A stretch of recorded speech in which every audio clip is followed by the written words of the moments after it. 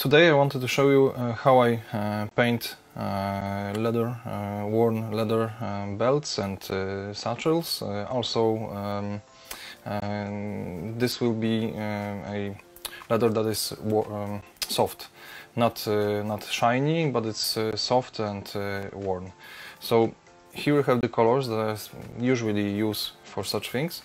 So the base color, the darkest color, would be Rhinox hide, but I add a little navy blue to it to add even more depth, because it's not that dark, and also add just brown leather because it's a little brighter and less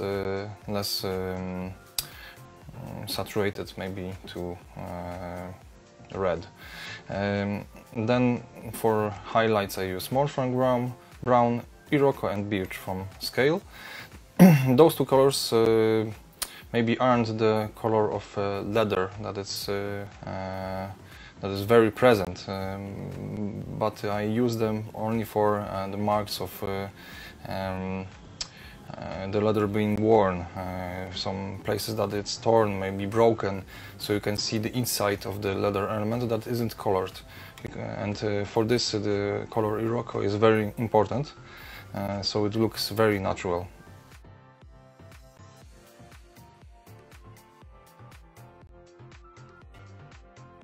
12 seconds later.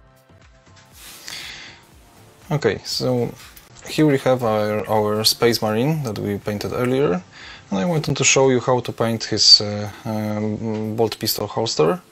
Using the earlier technique that I showed you, we'll make it that the holster has scratches, worn marks, and is generally used and destroyed. So I want to show you how I paint a worn leather effect on his gun holster. So looking at him from this side, we can see the main light source that we sketched earlier. So and you can see the sketch here on the armor. So we can see that there will be light on this place, on this part, and also here, and it will come from this side, from above. So the upper part of the holster will be generally brighter, and here, and the lower it gets, it will be darker, so we will add shadows.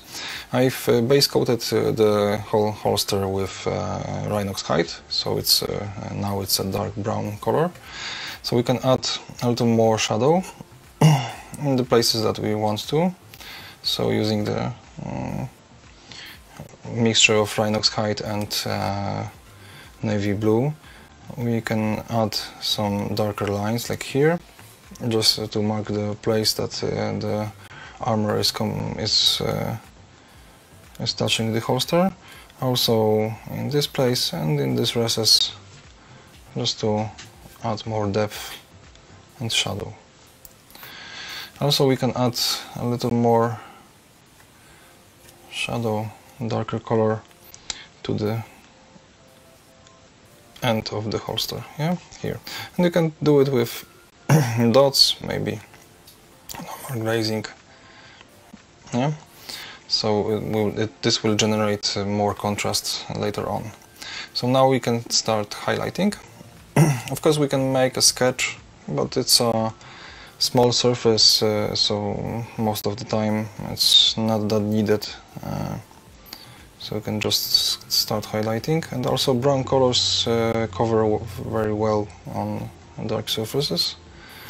So now just let's focus on highlighting this part a little, and maybe this edge. As normally, just with the side of the brush on larger surfaces.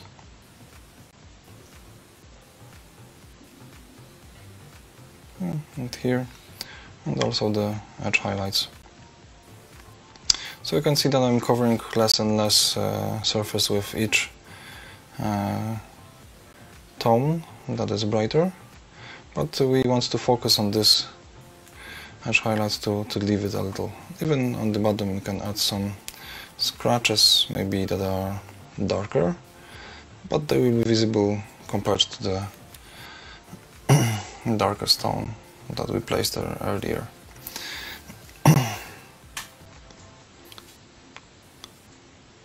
So yeah, just do it at random.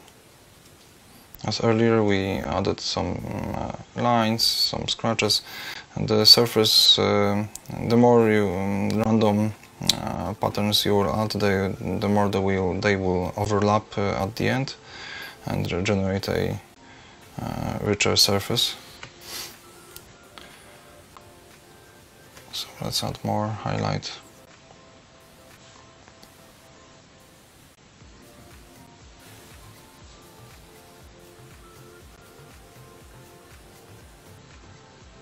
Okay, so starting from the next highlight, we will start adding more scratches, more dots, especially on the edges, just to mark more signs of the material being worn.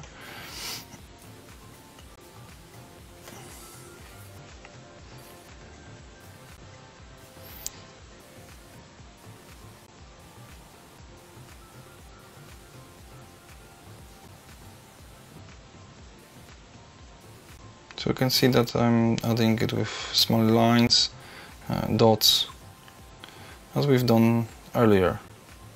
It's very important to understand that this holster will be worn probably the most on this line, because it's more prone to being scratched by his maybe movement of his arms, and also especially here where it's a place when the bolt pistol will touch, and maybe when being holstered it will wear the surface.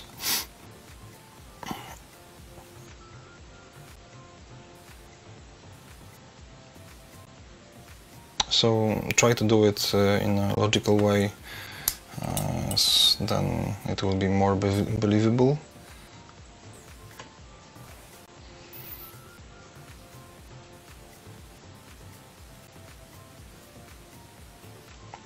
So you can see the small scratches, dots with the tip of the brush.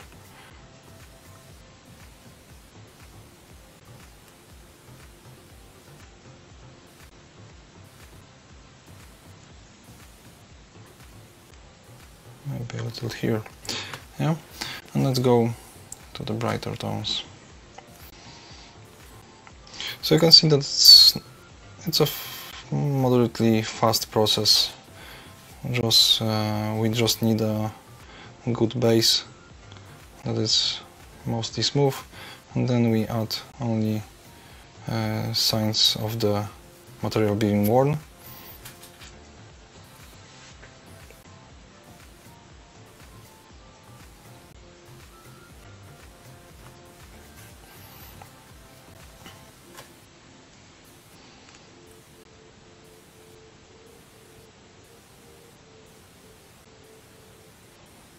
Okay, and as I mentioned earlier, we want to focus on this place because here there will be more light.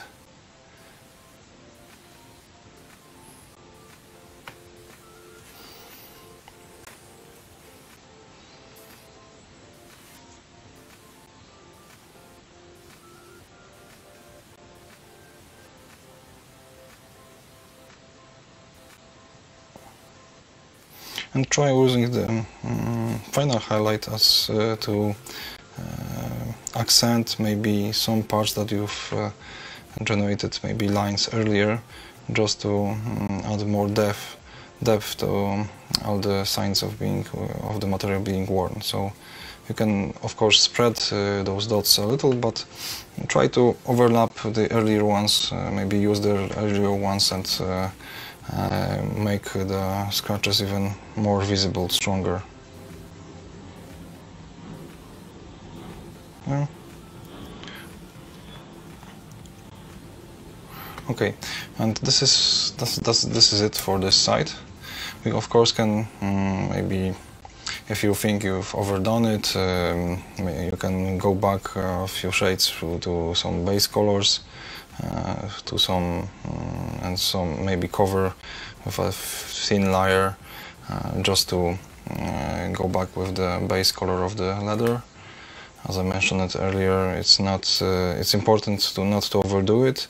We also can deepen the shadows on the bottom just with dots. And the next thing is that we can also highlight this part a little, because it will catch a little more light, because it's an edge, but it won't catch that much light as the edges that are very prone to catch light. So a little on the bottom, maybe moderately bright just to the base tone, but you can see the edge. Generally you can edge highlight everything, but it's very important to when making edge highlights, it's very important to add more light, more shadow to them, because not everywhere they will be so bright. Somewhere there are some places that the edge highlights won't be that bright. They will be dark. Okay, you can even add a line here just to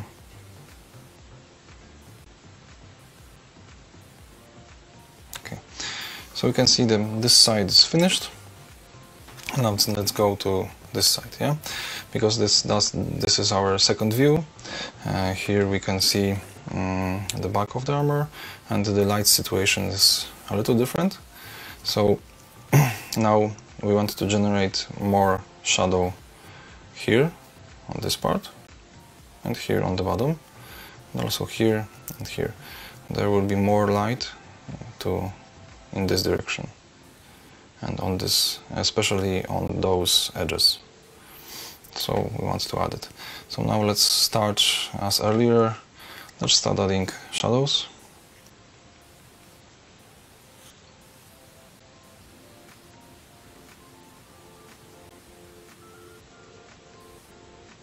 You can even go higher with them, because they will generate a dark outline when looking from the back on the miniature. Also, there will be more shadow under his arm, so we can add it here. And here in the middle. Also here on the line, combining the elements. It's important to combine all the elements on a miniature with dark lines, but I don't use black for it, because for me it generates a feeling of a comic book, and I want to combine the elements with colors that are similar with the elements. So here on this miniature, it will be, most of the time it will be additions of blue just to darken the miniature, but you can see he has a blue armor. The general vibe of the miniature will be in blue tones, because the armor is a very prominent piece. So if we would, every element that we are painting, if we would add a little blue to the deepest shadow, here we have brown, but adding blue will generate the feeling that those elements will combine more naturally, and the shadow will be more believable, not that black.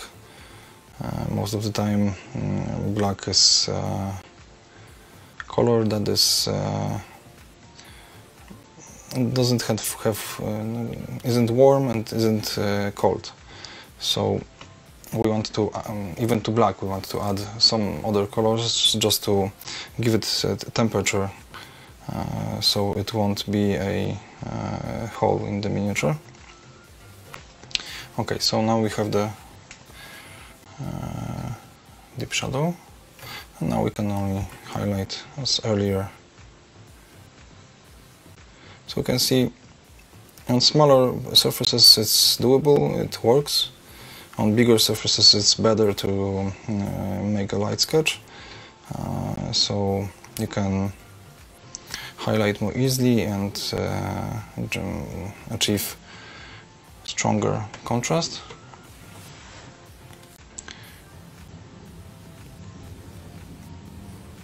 And then also the outline here. It's very important because here also it's a surface that is very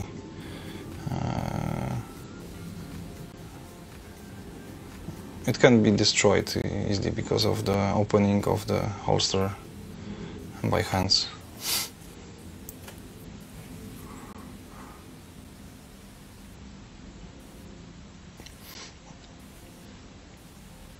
Also, you can see that the holster has it's a little soft, so it has some shadows here, 2 of them. We can use this. They are not visible now, but we can add highlights so that they will start to be visible.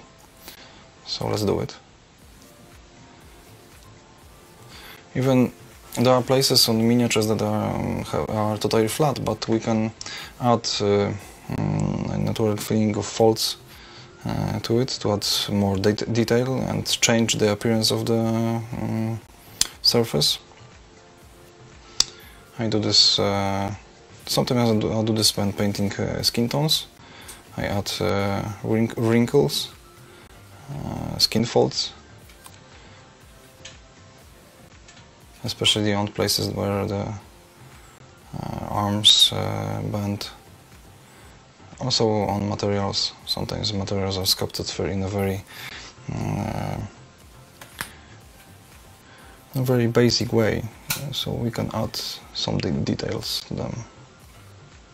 So you can see that I'm focusing on this ridge here and here, just to add more detail, and you can see the shadows that are beginning to be visible.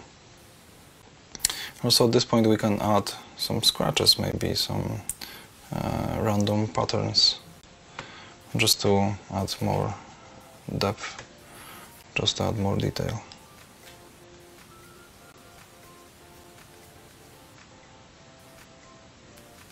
As I mentioned it earlier, we want to focus on this edge here. As earlier, on the other side we can make a little edge highlight on the bottom, but don't overdo it. We don't want it to be that bright.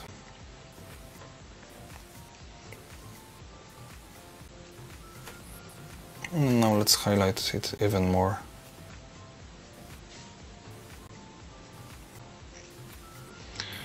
Also, the one thing that I maybe discovered some time ago, as I mentioned it, now I only use bigger brushes for bigger surfaces, because they cover larger surfaces easily, but smaller brushes have a sharper tip. Even if the big brush has a sharp tip, it holds a lot of paint in it and a lot of water, so most of the time I wasn't able to achieve a very sharp surface, sharp details with a big brush. And now most of the time such small things I'm painting only with a 0-0 brush. It's very easy to generate dots and scratches with this one.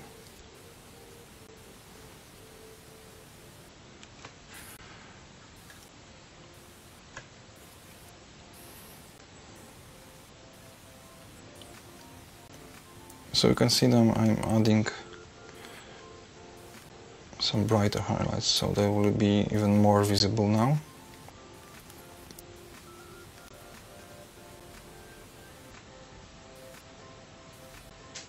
You can add some random things.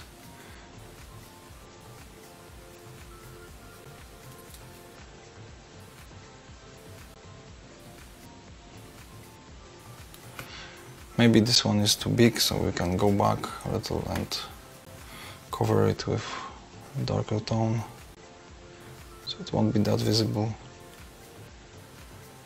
You can always go back and fix things.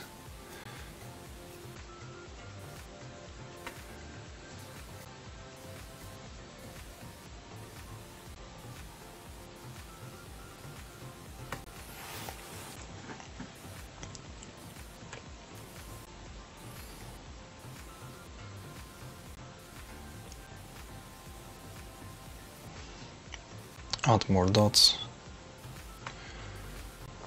Okay.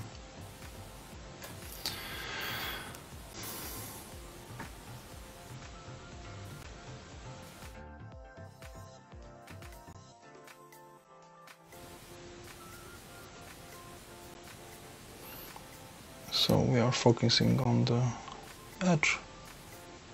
Here there will be more light. The surface will be more will show more wear and tear.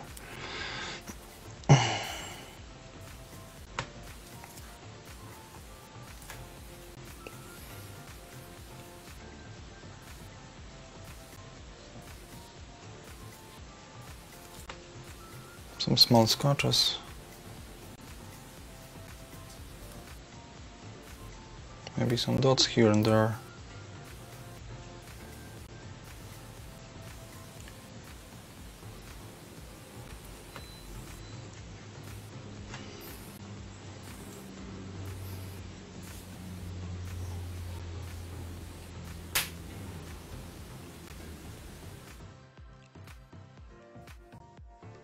So you can see that the only thing that it's left, we should add two final highlights.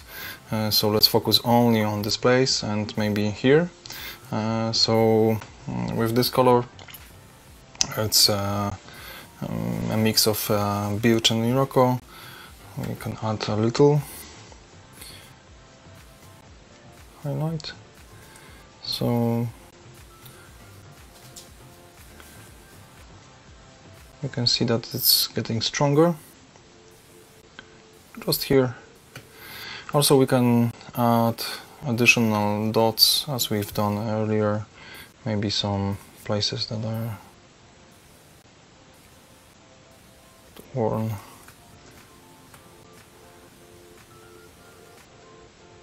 Also, as on an earlier example, you can see that the contrast on those elements is very big, but you can see that it's